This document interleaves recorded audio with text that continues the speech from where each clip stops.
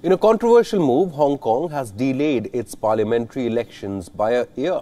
While the government has said that the decision was taken in light of the coronavirus pandemic, pro-democracy activists say that the decision was taken over fears that the opposition will win.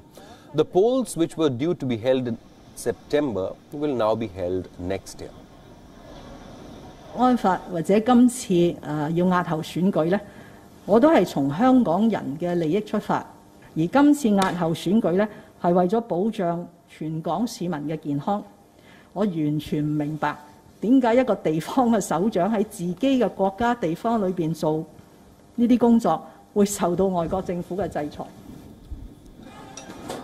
The delay came as Hong Kong police put 6 overseas activists on a wanted list over suspicion of violating the new national security law. Prominent pro-democracy activist Joshua Wong has also been barred from contesting the upcoming polls over allegations that he violated the national security law.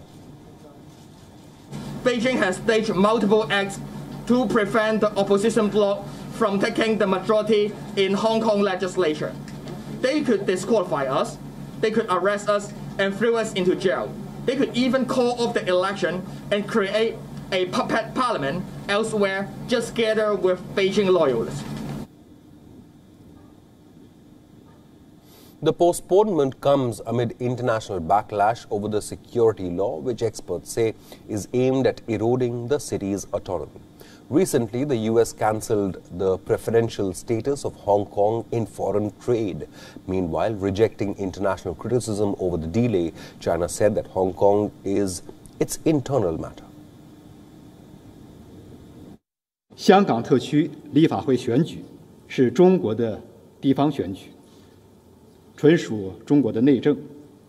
确保香港特区第7届立法会选举在安全有序、公平公正的环境下来举行，是香港特区政府的职责所在。The Chinese and the Australian envoys to India